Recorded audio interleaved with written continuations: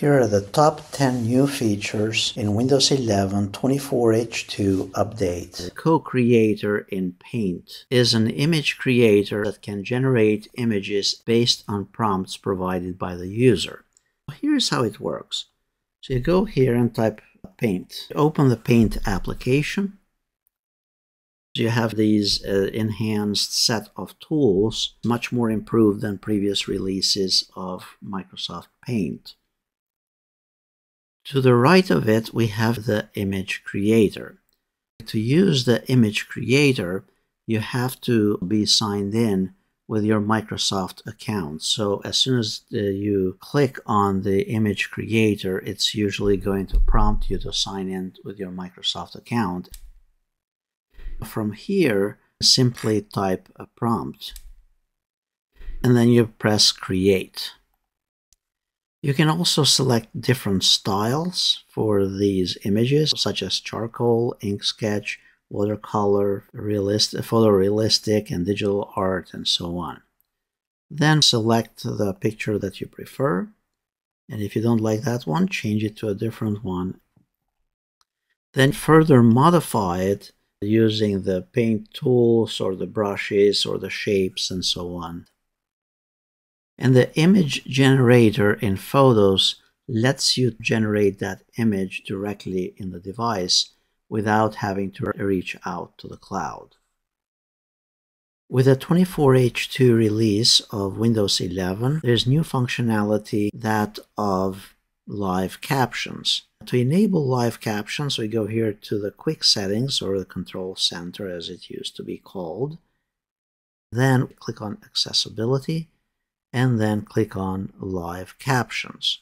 Or now we can go on the drop down, there's another page right below this, and click on Live Captions from here. As soon as we select to enable live captions, it prompts us to continue the setup of live captions. Then we say yes to continue. It will download the language files and then press continue. Then move this bar wherever we prefer it, and then if we go and play any videos, it will play those closed captions down below in this bar in the live captions option. These closed captions are different from those of YouTube. Whatever content that is being played on the screen, it's transcribing it for us live. Now this applies to videos from your computer or content that you're playing from the web. CoPilot in Windows 11. To access CoPilot, click on this CoPilot icon next to the search icon on the taskbar. And then if you're signed in with the work account, you'll be working through the cloud CoPilot application. If you're using a personal account, then it will use the desktop version of the CoPilot. So in my case, I'm going to click here on Go to CoPilot for work. And at this stage, very similar to OpenAI for ChatGPT, here we can enter the prompt. So we want to create a marketing plan for an MBA online program. And then we simply click on Submit. We can also create images from here, and this will most likely evolve from the time of this recording because AI is constantly changing and advancing. And at this point, it's working to design an image. If you use certain types of prompts, you can also create bar charts, visual representations of data. With the 24H2 release of Windows 11, there is a new function related to power settings in Windows 11, and it's called Power Saver. To enable Power Saver, click here on the Quick Settings, or Control Center as it used to be called, and then there is the option for Energy Saver. Now this typically will extend the battery life in your computer at the cost of the performance of the computer, and this function will also be available in the desktop computer. To enable the Energy Saver in the computer, we simply tap on the Energy Saver icon, and the screen will be slightly dimmer and the performance of the computer will be adjusted.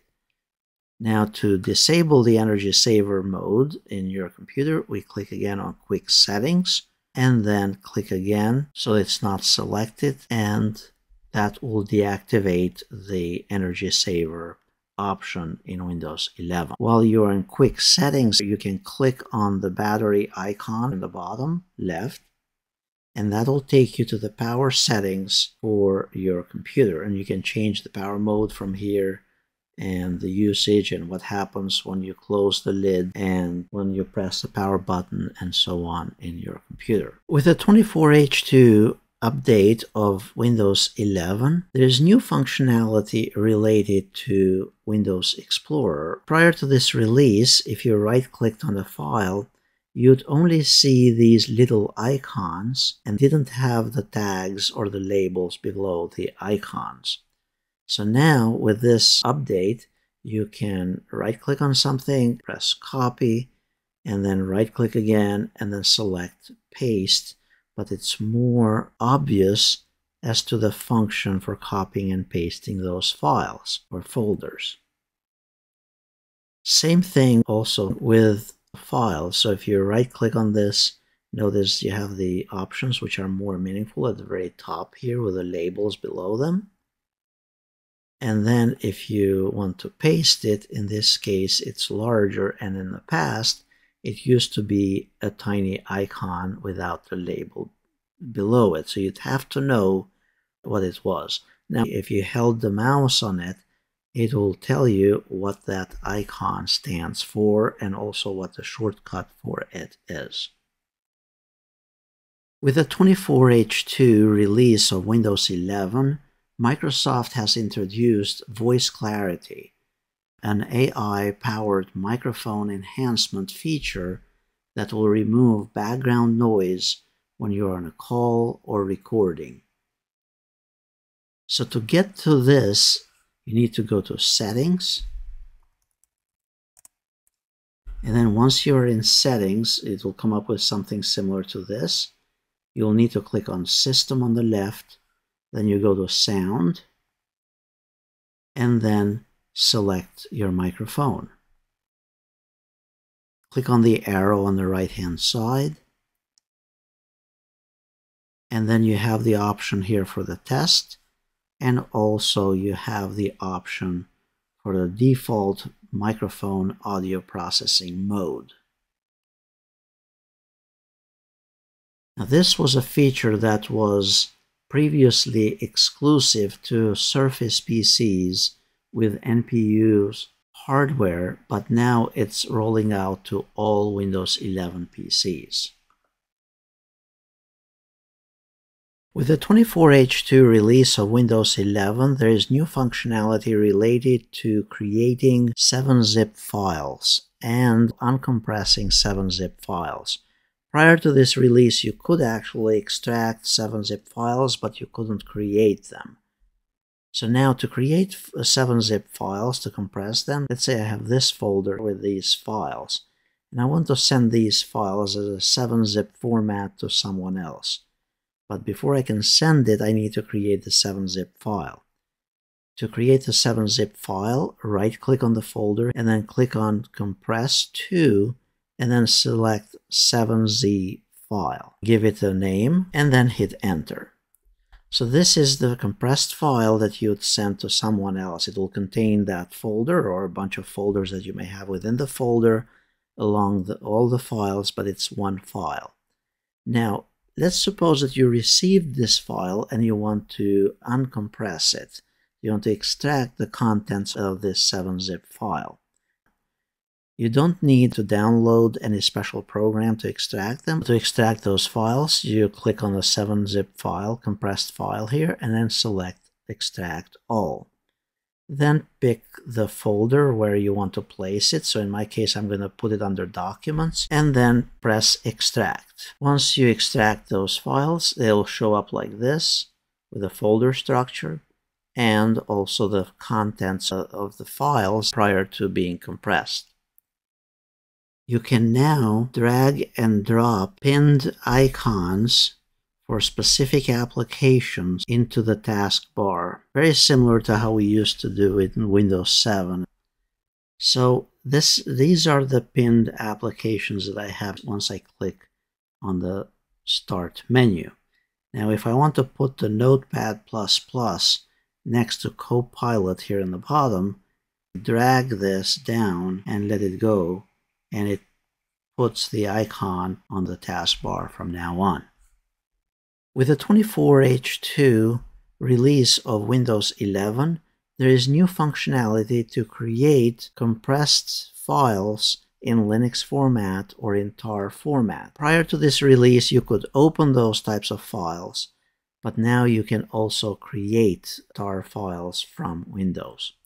So let's say I have this folder with these files in it, and I want to send this in a compressed format in tar format. Now, to create a tar format or a compressed file, right-click on it and select Compress to, and then select tar file. At this point, it's going to prompt you to give the new name, or you can keep the name as is, and then hit enter. Now you'd send this file to someone else, and that file would contain all the files and folders in it in a compressed format. Now let's say that you received a file similar to this from someone else. And once you receive the file, you want to extract the contents of this compressed Linux file format.